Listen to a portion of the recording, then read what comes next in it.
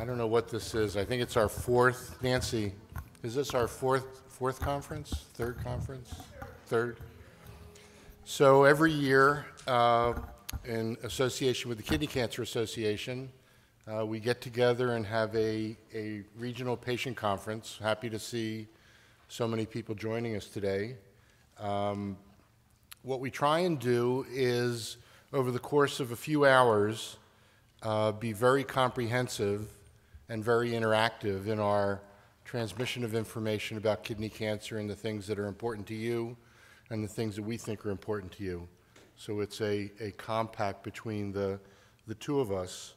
You can see on the second page of your agenda the list of people that that'll be speaking with you, and we've tried to allow for a substantial amount of time for you to have your questions answered if you have some.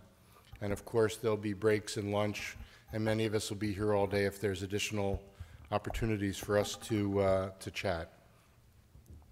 So a couple of housekeeping things. If you haven't had your parking validated, there's a validation right outside. You can do that at the break. Try and put your phones on silent or something so that it's respectful of the speakers and your co-colleagues. The bathrooms are right outside, and there'll be a break this morning, lunch right outside at around 11:30 or noon, depending upon how tardy we are.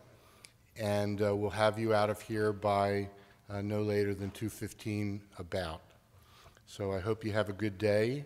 I think that it's going to be exciting for you. So let me tell you a little bit about where kidney cancer is in 2015. I actually call 2015 a year of transition. We've spent almost a little over the last decade studying, evaluating, and getting FDA-approved targeted agents for kidney cancer. Many of you are on drugs that first came to the market in the winter of 2005 and then the beginning of 2006, so we're a decade from that. And we've spent that decade really studying the impact of targeted therapy in renal cell cancer.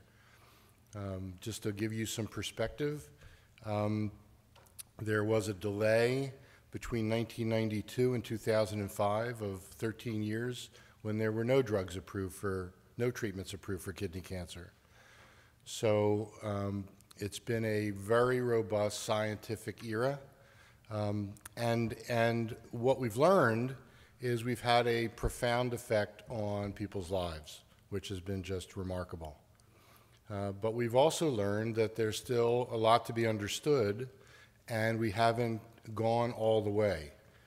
What does it mean to go all the way? It means that we're looking to cure kidney cancer. It's very simple. Yes, it's important to prolong lives. Yes, it's important to do it in a way that allows people to be comfortable in their lives, carrying out their activities that they want to carry out. But the goals are still and unchanging to find cures. And I think this year of transition, as you'll hear about over the course of today, is really a transition between the era of what I call targeted therapy and the era of what might offer us opportunities to cure. That's not said lightly.